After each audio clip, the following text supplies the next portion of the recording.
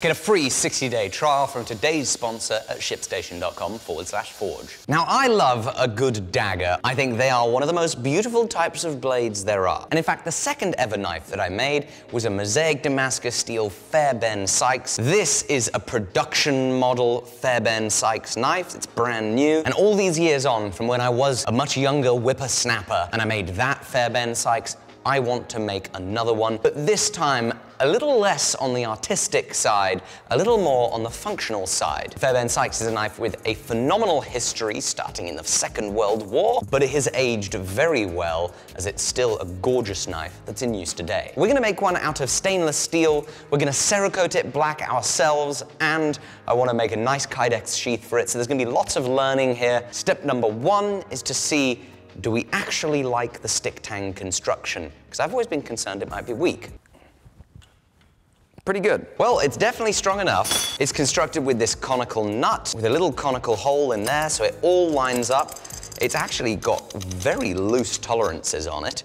Makes manufacturing a little bit easier. And it's quite incredible that it's so strong, despite the tang being so thin with that tiny little area for potential stress concentration. Hopefully we can make some productive tweaks in the design so ours is nice and sturdy. The first thing we're gonna do, however, is get started on the handle. We're gonna make ours out of bronze. So as I'm looking at the blade here, I don't see any reason for the tang being quite so narrow. And that affects how we make our handle, because the first step is going to be making the slot. This tip of the handle is about 17 millimeters thick, which means the very front portion of the tang could be much, much broader than it currently is. I'd also want to incorporate a nice radius in that transition to minimize the stress concentrations and end up with a blade that transitions to the tang a little bit more like this.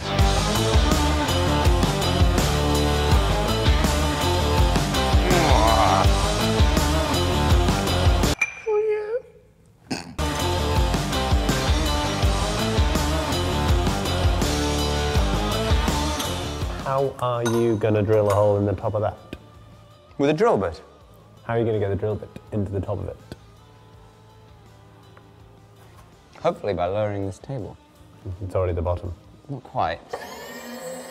Jamie, you've really got me worried now. We might be pooped. Well, the handle's not going to be that long, is it? Nah, so I could cut it down, but still need enough to hold it in the lathe. Need at least that much to hold it in the lathe. Tell you what, one is really limited by the height on a Bridgeport as soon as you put one of these in there. Got to make sure this thing is straight up and down. I can't just trust the angles for such a long hole.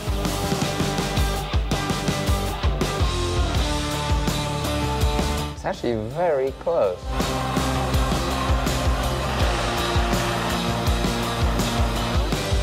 This is impossible. No, it's not impossible. I just can't use the chuck.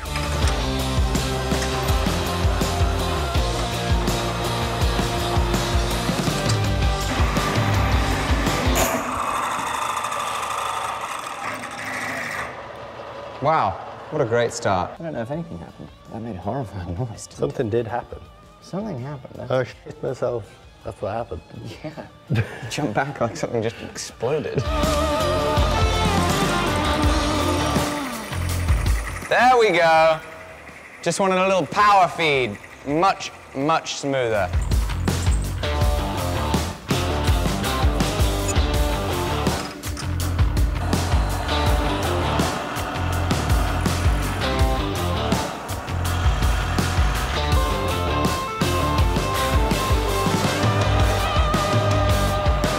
I hope that's all the milling I've got to do. There's our hole for accepting the tang. So here's how it looks inside. It starts with a 10 millimeter hole that then goes down to an 8.5 millimeter hole and then finishes with a 4 millimeter hole. And the bit of end milling we've done on the sides is at a 2.5 degree angle, sloping down from 14 millimeters wide at the opening all the way down to just the 10 millimeter diameter. So it's those milled slots that are going to retain it from twisting, and we should end up with a really nice, smooth, tapering tang all the way down. It's not drawn to scale, but I'm fairly sure I planned it properly. And so now she goes to the lathe. This is obviously a very large diameter compared to this, and there's some nice little contours that we have to make.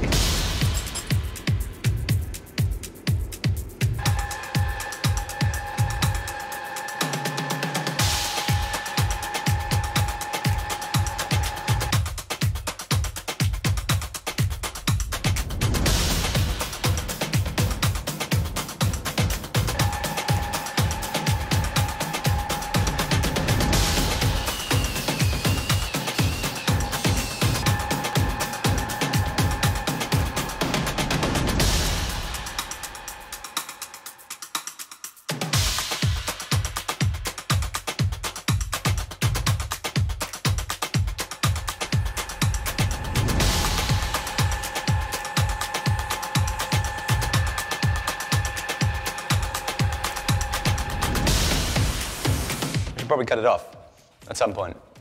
I don't know if I should cut it off now or later. Anytime I'm at a point like this, it's often a good time to start on a different component because I then get to have the luxury of time to think about what to do. So why don't we do this?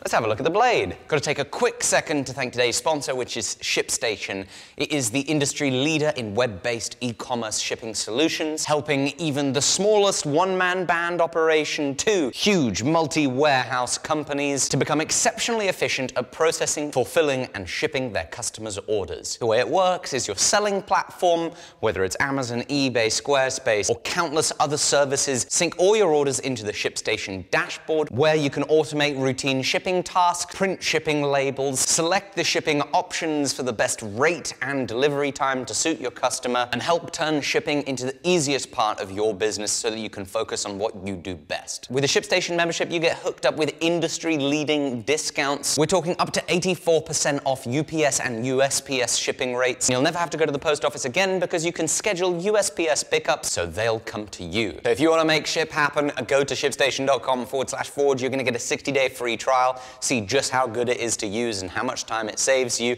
That's shipstation.com/forge. Let's get back to the video. So as I said earlier, I want to make our blade out of stainless steel for the corrosion resistance that it provides. Just in case, I have some 6mm thick 1080 carbon steel, but what I'm hoping that we're going to be able to have success with is this 14C28N stainless that is 4mm wide. Now the reason I'm a bit iffy about whether it's going to work great or not is this original is 4.8mm thick at its largest point, so we're going to be sacrificing a little bit of material here, which I'm hoping is okay. This one is already very stout. I think it could afford to have a little bit more flexibility, and despite the very funky design right here with the possibility for stress concentrations, the tang still feels plenty strong. Tell you what, the end result of this blade, when it's made out of this 4mm thick, if it is as sturdy as we would like, it's going to be a laser. It's going to be such a mean little needle.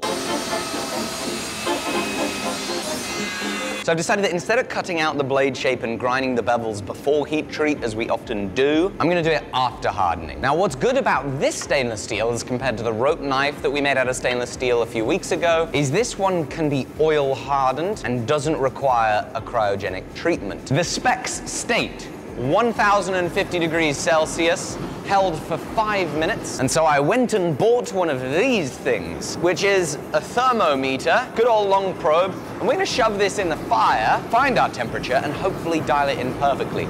So this forge has these Venturi burners. The way that it works is the gas forced through a very, very tiny nozzle, sucks in the air through this, and it mixes, and it creates the type of flame that we want.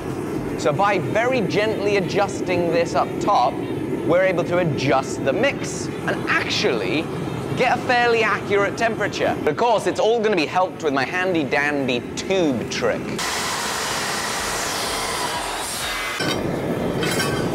Slow and steady. We'll get there. 1050, that's the goal. 1050 is quite hot. I think we might be about bang on with this forge setting. Oh no, too hot. Ah! Right, so I'm going to tone it down just a touch. Gotta make sure we get temperature readings from both sides. Make sure that both burners are firing about the same. We got even heat. Still rising a bit fast. Cool our jets here a touch. Almost got the right setting. 1000. It was 1053 earlier, I promise. Right, we got both ends dialed. This is gonna go in the oil nicely. 1052 degrees Celsius. I need to set the bricks up identical, pop that in there, let it get up to temperature, and then hold for 5 minutes. I just realized I didn't put it in any foil. It's been 5 minutes, 1051 degrees, let's quench it. Hopefully it stays straight, wish me luck.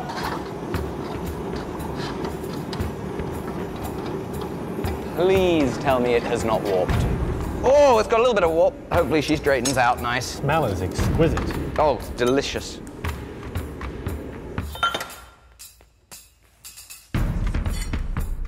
Actually bloody perfect. That's gonna be the straightest blade I've ever made.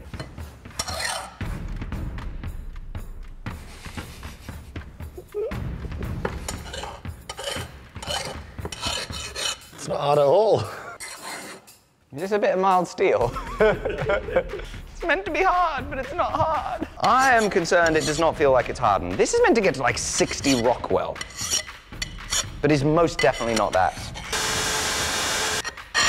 Oh, That feels a lot harder. That's hard as nails now. Ooh, yeah.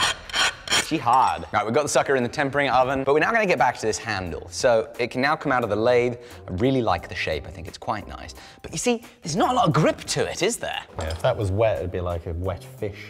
Yes, but it looks kind of salmon-y, doesn't it? I'm gonna do something about this grip, or lack thereof. This model of Fairbairn Sykes obviously has these grooves cut in, and we could do that on the lathe relatively simply, but what if we want to make it a little bit more interesting? We've got this relatively modern design of the knife. Comes about in the 1940s. It looks very beautiful, and I think it looks very reminiscent of the daggers of the 15th and 16th century. And so what I would quite like to do is, instead of this more modern, quite functional grip, I like to go a little old school, put just a touch of flamboyance in it with some spiral fluting. But if we want to put some spiral flutes on, we've got to know where they go, how they go. We want to make sure that it's neat and even. How am I possibly going to do that? Well, I think I've seen a trick before. Trouble is, I can't put this in the lathe because the lathe's lead screw wouldn't allow me to turn a wide enough thread. It would be so cool if it could, but it won't. I know I could hold 6 bits of string perfectly in a hexagon from here. But what about from there? It looks like I've dressed him in a wig. Oh! That might actually bloody well work, Jamie. We're on the right track, ladies and gents.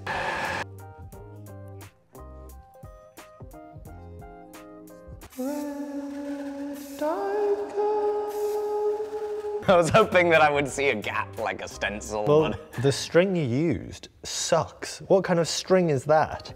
It's jute twine. Yeah, what, are you some sort of like hippie or something? Why didn't you use proper string? I don't have proper string. I guess I have some polypropylene string, but it's not that thin. Yeah, it needs to be like thin and way less wispy.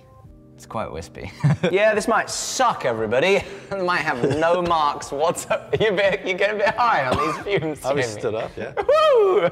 Do we have a clear spot? That is the question. You know what? I think we bloody well do. Oh! Folks, we got a clear spot. Will this work? Maybe will this work? This seems like a terrible idea. Why? You feel like I'm going to destroy it? You're just going to slip straight away. This is true. I will slip straight away. But I've decided this. If, or rather when I do slip, because I've still got this attached, it can go back in the lathe to be polished up on the OD. Right. So I don't think it's the end of the world. Would it not be better if you cut it in with the with one of these? It might be. Like maybe start it, get a groove going. Very smart. I'm gonna ruin it.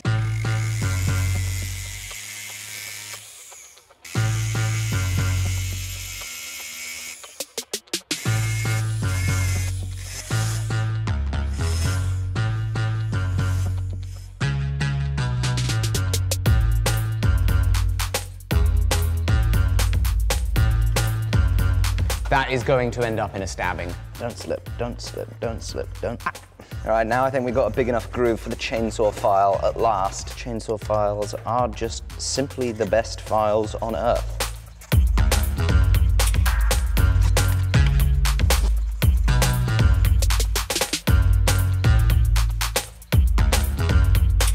So this is going a little bit slowly. I'd like it to go faster. But the trouble is, if I go fast, I will probably make a mistake. So I'm gonna put at risk a mistake to hopefully gain some speed.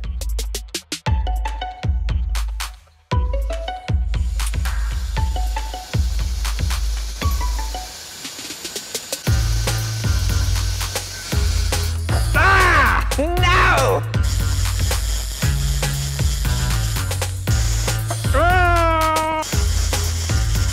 Oh my goodness.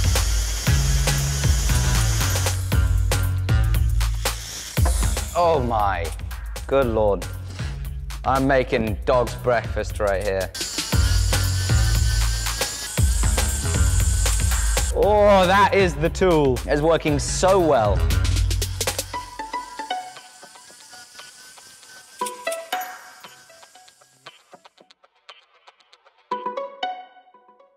That's it for this episode. Thank you for watching. Thank you to ShipStation for sponsoring this. Check them out down below, shipstation.com/forge. And please go get yourself a steel grinder and other great products at alecsteelco.com. We'd love to be a part of your knife making or blacksmithing journey. See ya. Bye.